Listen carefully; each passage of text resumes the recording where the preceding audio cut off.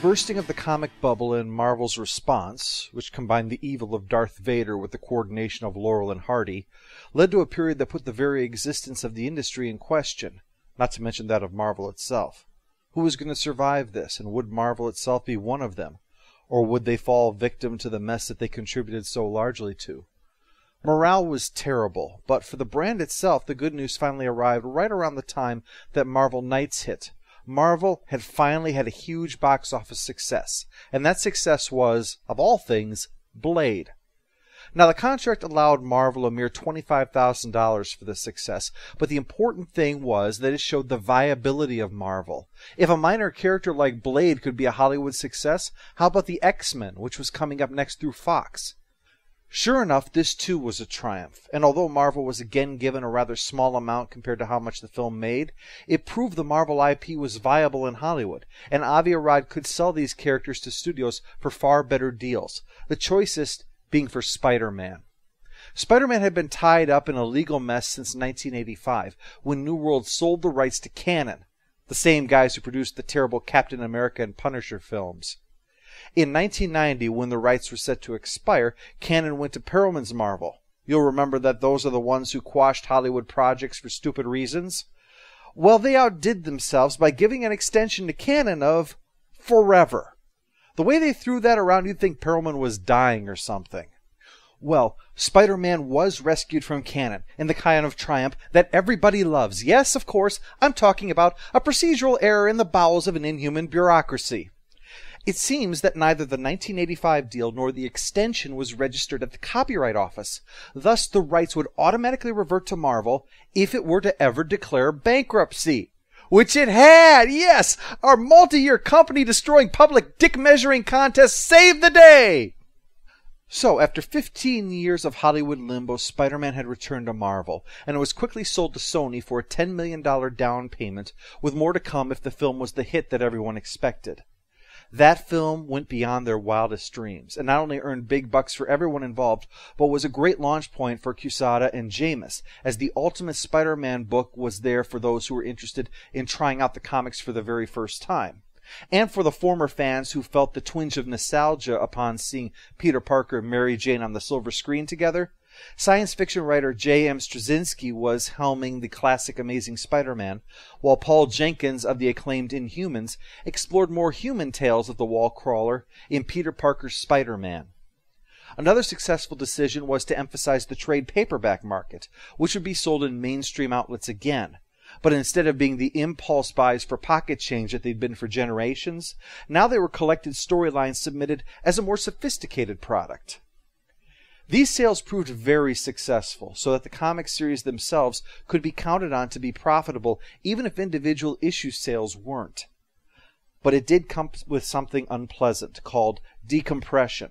The stories generally needed to be around 4 to 6 parts to work as trade paperbacks, so stretching out a story to fit that length became a common fixture, as well as going for generic covers as opposed to story-specific ones. It felt more and more that books were being made for the bookstores than for the monthly readers. But more traditional lines were indeed struggling. Over at Valiant's rebranded Acclaim Comics, their downward spiral continued. The books had been repurposed to complement video games, but this wasn't working out for them, especially having disappointed their loyal fans with the inexplicable changes to their beloved heroes yet again. For instance, Exo Manowar ceased being a Roman-era barbarian and more like a fusion between Captain America and Iron Man. Jim Shooter was invited back to create a limited series, Unity 2000, but the line folded halfway through and Shooter was left posting the notes on how things would have concluded on the web. Acclaim continued making poor business decisions, including advertising on tombstones and the infamous BMX XXX for people who can't get enough of bicycle riding and big boobs, as well as multiple lawsuits from the Olsen twins of all people. The gaming company itself folded a few years after the comics were shut down, and the overall dignity of the human race rose sharply. Likewise, Liefeld's Awesome Comics wasn't doing so awesome. Alan Moore, who had been writing for some of Liefeld's books shortly before the Image exit, stuck around afterwards to join Awesome, as did Jeff Loeb, working with Liefeld's creations and producing some acclaimed work there. But alas, there were further problems with the finances, and Liefeld's third company closed its door by the end of the millennium. It seems that the lead backer to it had financial problems. The details of this are uncertain, which I say because of a problem I have had throughout this series, which is Liefeld frequently offers a wildly different account of events than others. It's not an accusation that he's lying, it's simply a fact. For instance, he says that he changed Badrock's name after seeing the trailer for the Flintstones movie and not because any legal action was threatened or implied. Despite the fact that, as we've established, Bedrock's battle cry was Yabba Dabba Doom, so he had to know that the Flintstones existed. Suffice to say, on most of these issues, Liefeld tells a different story. Except the Agent America one, that one he agrees with. Moore quickly moved on from the collapse of Awesome Comics to create his own line within Jim Lee's Wildstorm. What Moore didn't know was that Jim Lee had grown tired of being a publisher, and at the same time that ABC was being set up at Wildstorm, Lee sold Wildstorm to DC. A hilarious and a sad way move because Moore had vowed never to return after the conflicts that he'd had with them. Liefeld wasn't surprised about the falling out this led to with Wildstorm. Quote, "At some point you have to put yourself online and go, well, gee, Alan, is it everyone else or is it you?" says Rob Liefeld, applying for the position of least self-aware human being on Earth. He just stopped working with us because he now wanted to invest in his new universe with Wildstorm Comics. And again, like I said, oops, that went up in flames. The new line was America's Best Comics, and Moore stuck it out even when the acquisition took place because he had promised work to people while he was still at Awesome Comics and didn't want to leave them out of work because of his hatred for DC. That line that Rob Liefeld said went up in flames included Eisner Award-winning books such as The League of Extraordinary Gentlemen, Promethea, Tom Strong, and Top 10, and was considered by many to set a new standard of excellence for comics. As for Moore's views of Awesome Comics, he offered a scathing remark of his own. The people there were, and I quote, less than gentlemen. The softness of that remark is probably because his true ire was reserved for DC. And when he agreed to the deal, it was on two conditions. One was that the DC Bullet logo never show up on his books. And two, they worked for Wildstorm, not DC. The parent company was to never interfere in his stuff. Well, DC is a problem, see, and it's probably due to the fact that it's only missing an I and a K from its name to really describe what the company's about. So, they kept meddling anyway. One time was when a joke ad in the magazine for Marvel Douche was spotted, and the issue was pulled and revised to avoid starting anything with Marvel. Another was blocking one of the story plots because it featured events around Jack Parsons, and DC was already doing their own project that was going to reference him. Regardless of how that seems, you must remember that Moore despised DC for screwing him over Watchmen. His whole point was, I'll be professional despite how much I hate you. Just stay out of my way. And when DC refused to do that, well, Moore was reaching the end of the series that he had been planning out anyway, so when it was finished, he left ABC behind. Although he kept the rights to League of Extraordinary Gentlemen this time when he left. While Jim Lee's Wildstorm was departing Image, a young writer was self-publishing a series called Battle Pope, which is exactly what you might think it'd be. Before he came to Image to work on a mini-series for Eric Larson's Super Patriot. This writer, Robert Kirkman, also worked on Tech Jacket and Invincible for Image before starting a rather unorthodox idea for a primarily superhero science fiction company like Image. An ongoing story about a zombie apocalypse. He called it The Walking Dead. Jim Valentino and Eric Stevenson rejected it, feeling it just didn't have a chance. Zombies hadn't had a successful sustained series ever, and the growing interest in zombies wasn't seen as a means to draw people in, but rather an oversaturation of the market that would leave them with a worthless book. So, Kirkman made up a massive lie. That the zombie uprising was in reality the work of invading aliens, and that there would be hints dropped throughout the earlier zombie narrative that, once the aliens were revealed, would show the tapestry of how it all tied together. So it was agreed, and by the time they figured out that Kirkman had been full of crap, the book was doing so well that nobody cared. Today, The Walking Dead is likely the most successful property to ever come out of Image, even overshadowing Todd McFarlane's Spawn, thanks in no small part to its successful adaptation to a popular live-action series on AMC. If we're talking about adapting, then one comic name would have to come up, and that's Dark Horse Comics. Dark Horse managed to survive and thrive throughout this period with their celebrated adaptations. Perhaps most remarkably was way back in 1990 when they had the idea to make a rather unorthodox story about two completely different properties, one being based on Arnold Schwarzenegger's Predator, the other on James Cameron's celebrated sequel to the classic science fiction horror film Alien. The story, whose title I name-dropped a few chapters back, was Aliens vs. Predator, and it made the two properties fit together like they had always been meant to be part of a single universe. And it kicked off an entirely new franchise for Fox to make use of, as well as leading to a collection of similar crossovers by Dark Horse, like Superman and Alien, or Batman and the Predator.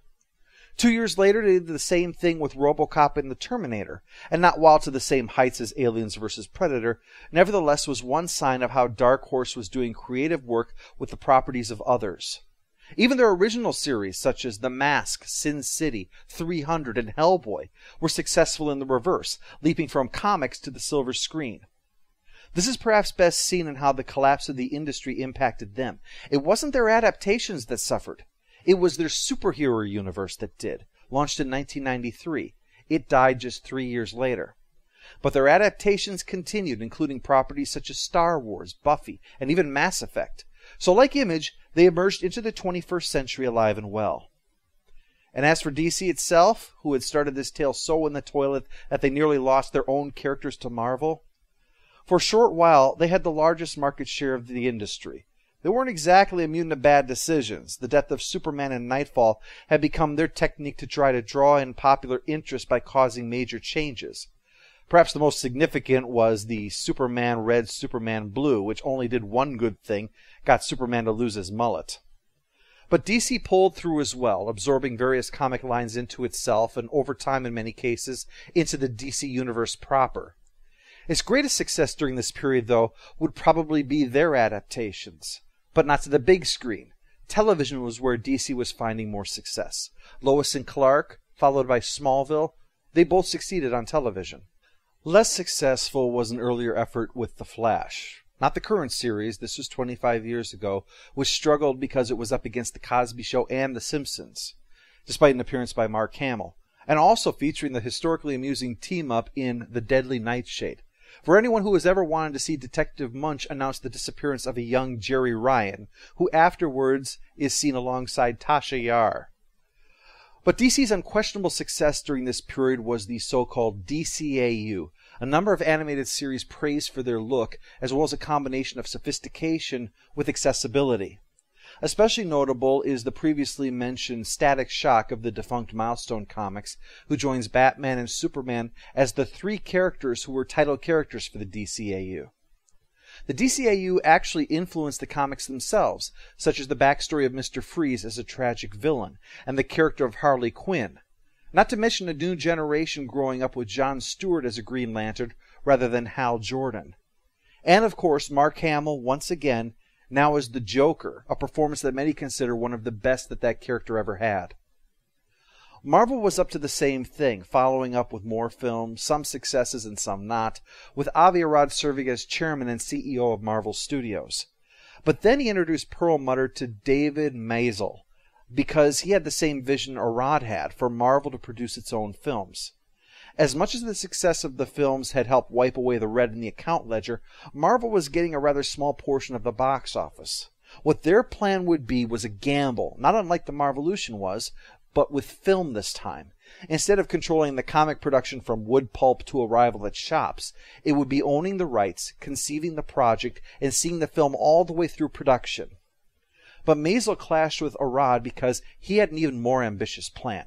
Let's tap the resources, put out more films, and let's use the same trick that you do with your comics. Have them be part of the same universe. It was a gamble. First, because he was not talking about the A-list. He was ready to bring in characters Arad didn't believe were strong enough to jump to the screen. And second, Arad had seen more than one Marvel film with disappointing results. The stakes were a lot higher for film than for comic books if something went wrong.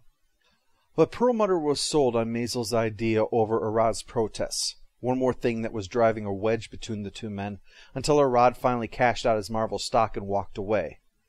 Not long after that was the release of the film Ghost Rider, which had been a pet project of Arad's. So he was very resentful when some early negative results came in, and Marvel reacted by distancing themselves from it. But the film went on to be a success, much to Arad's enjoyment. But it actually helped prove Maisel's point. Arad had pushed for Ghost Rider, even though by now it had seemed that the character was past his prime. If Ghost Rider can work, why can't the rest? Maisel set up a deal with Merrill Lynch, creating a $525 million revolving credit line in order to finance their films. But again, the stakes were high. If Marvel couldn't pay this time, they'd lose the movie rights to the characters. But this plan meant that Marvel could pick its own projects, pick its release dates, arrange all merchandise tie-ins, and most importantly, keep all of the profits themselves. The result of this was the Marvel Cinematic Universe, and it would grow and expand much as the books had done. Avengers films had your superheroes, Guardians of the Galaxy your space adventure, Agents of S.H.I.E.L.D. your spies in an extraordinary world, Daredevil your street-level crime fighter.